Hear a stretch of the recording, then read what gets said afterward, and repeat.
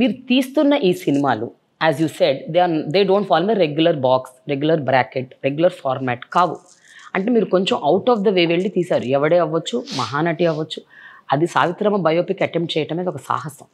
And నాగీస్ next film, second film. Okay. And ఇప్పుడు ఇది సీతారామం. సీతారామంలో ఈరోజు మనం ఒక టైం అండ్ ఏజ్లో ఉన్న టైంలో అమ్మాయి అబ్బాయి మధ్య సంబంధం అనుబంధం అంటే ఎవ్రీథింగ్ ఈజ్ ఓవర్ అని అర్థం.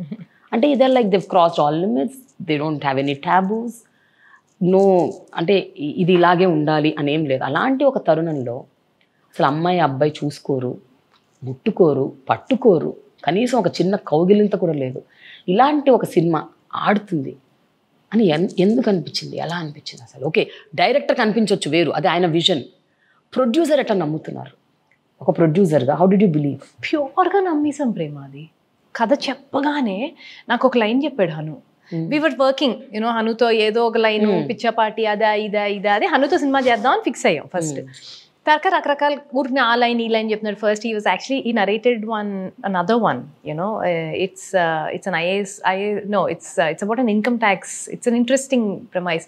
We were working on it. We're like something more. Hanu suddenly Hanuకి ఎలా వస్తుంది, కలుద్దాం ఆఫీస్లో, లైక్ ఓకే. హను ఆ టెంపోలో ఫోన్ చేశాడంటే ప్రతిసారి ఆ టెంపోలోనే చేస్తాడు, ఏమున్నా క్రైసిస్ ఉన్నా ఏమున్నా. బట్ అది చేశాడంటే he said he narrated this line లాగా ఒక 10 నిమిషాలు చెప్పాడు.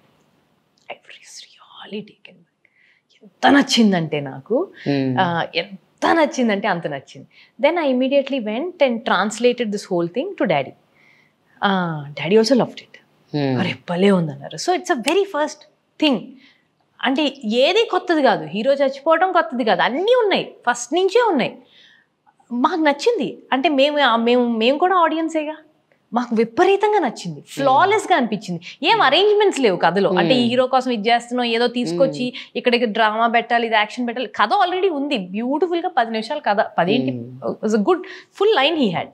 Then literally little things came up. There are other things, and there a lot of suspenses came and all that. But then he had a brilliant line to start off with. Yeah. కథని నమ్మి మీరు సినిమాలు తీస్తున్నారు తప్ప calculations చేయట్లేదు.